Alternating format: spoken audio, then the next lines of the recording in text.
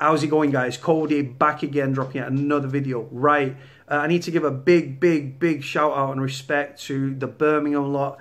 They sent my vlog earlier about Winson Green Prison, that the media are looking to talk to former prisoners that have been in that prison. And a surprise, 8,152 of you, a small number of people sent my vlog to Niall down in Birmingham, who spent time in that prison, and he was part of the prison council and got phones himself for prisons. A man that moved mountains, right? He came away from it all like a year and a half ago, but he's a proper safe kid. So I need to give a big shout out to all those that sent my vlog to Tanaya. Tanaya hit me up on the phone, we spoke. I then patched him, I put his number, I sent the number for the journalist to Tanaya. Tanaya spoke to the journalist, the journalist came back to me, said, oh my God, this kid, he's top drawer, he knows what he's talking about, gives a great insight.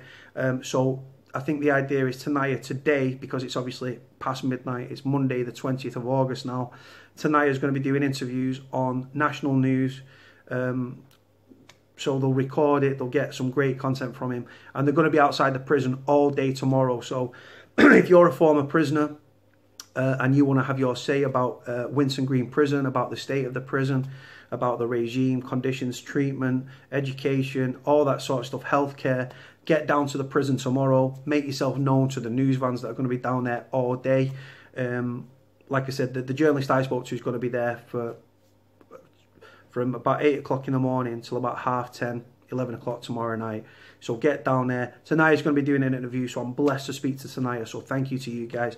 Proper safe kid, and I hope I get to link up with him in the future and stuff, because there's a lot more interviews that he can probably do, because he knows his stuff. He's done interviews anyway, I mean, he's not new to that scene. Anyway, thank you for that, guys. Moving on from that, this is a story coming out, guys, that's in the Sun newspaper,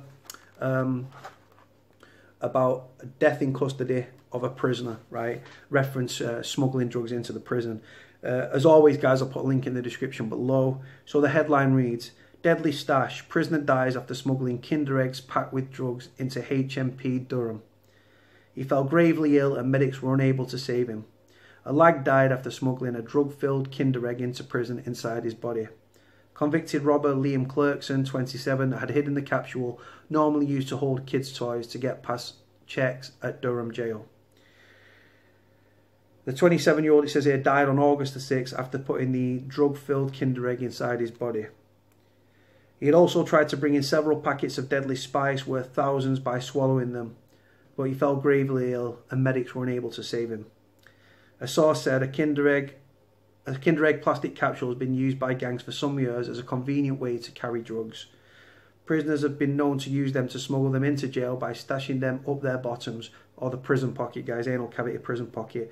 This shows the danger when it goes wrong. Clerkson from Newcastle died in hospital on August the 6th. He had recently completed a 5-year jail sentence for robbery after being convicted in 2013. The prison service sent condolences to his family. A spokesman said, as with all deaths in custody, there will be an independent investigation. And that's it, guys. That's all I've got for right now. Like I said, I'll put a link in the description below. My thoughts and prayers go out to Liam Clerkson's family. God bless him. May he rest in peace. Like I said, obviously the reason he smuggled drugs into the prison inside his body, guys, is because it's very lucrative, the drugs market within prisons now. You might pay X amount on the street, but depending on the availability of drugs when you get into the prison, they can go for 3, 4, 5, 6, 7, 8, 9, 10 times that, depending on availability of drugs, supply and demand. What I mean by that, for those that don't know, if there's a drought on and you're the only person on the wing with a drug, you can charge a premium.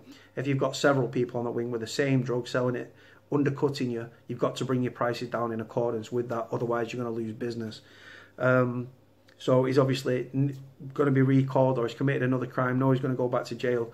So he's plugged it, as we call it in prison. He plugged it, and like I said, he's swallowed. It sounds like he'd swallowed some wraps of spice, or he might have put it in the prison pocket. But according to the media thing, he'd swallowed lots of spice. And like I say, if one of them capsule bursts, you're in a world of shit. My thoughts and my prayers go out to Liam's family. Like I say, no one should leave prison in a body bag. He was trying to do his bit in prison. In prison, it's every man for himself, and you need to do what you've got to do to survive. By getting the drugs into prison and then selling them at a premium, you're going to make yourself a lot of money. Well, not money, but you can make money. Like I said, you can do it via canteen, where items are bought for you on the canteen, you order it, and the prisoner, you order it on someone else's canteen, it comes, they give it you, or bigger amounts of drugs, mobile phone, ring the person on the out, say, right, they two meet up, give them the money, transfer the money, send the money, you ring your missus on the out, say you're the drug user, right, the drug dealer will say, right, you ring your missus on the out, here's the bank details, tell her to put the money in this account, then the drug dealer will ring up whoever's on the out, has that money landed yet? And then the drug will go. Some people do it on tick if they trust them, but like I say, some prisoners will only give the drug if it's paid up front. Other prisoners will give it on tick, and then obviously you don't pay. When you say you're going to pay, double bubble, which means that the debt gets doubled, and then eventually they'll just either fill you in, or they'll get someone to come into your cell and fill you in. Simple as that. But like I say, guys, very lucrative, the drugs market within prisons. I'm gutted it's come at the cost of Liam's life and everything. God bless him, may rest in peace. My thoughts and prayers with his family. Let me know what you think about the video, guys. Let me know what you think about this tragic story. Like, comment, subscribe. Cody out.